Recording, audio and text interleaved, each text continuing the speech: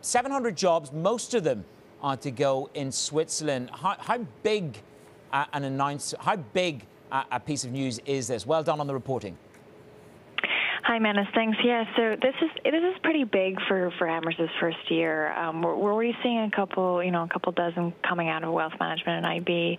The bulk of it, as you said, 700.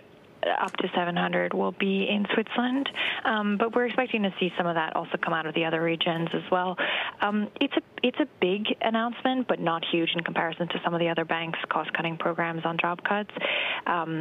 And the caveat here is that a lot of that will come out of the bank's sort of corporate cost center, which is sort of the engine room where a lot of the support and IT and ops sit, and that's a key area that new CEO Ralph Hamers wants to digitize. So it might not necessarily be the bankers at the front. What's the goal of this, Marion? How does this play into his new strategic plan? Sure, yeah. So costs have been a perennial headache at UBS. It simply just operates at a higher cost base than many of its competitors. And that, that long-traveled Hamers' predecessor, Sergio Monti, he went through a lot of restructuring and job cuts. And so it makes sense for Hamers to start there.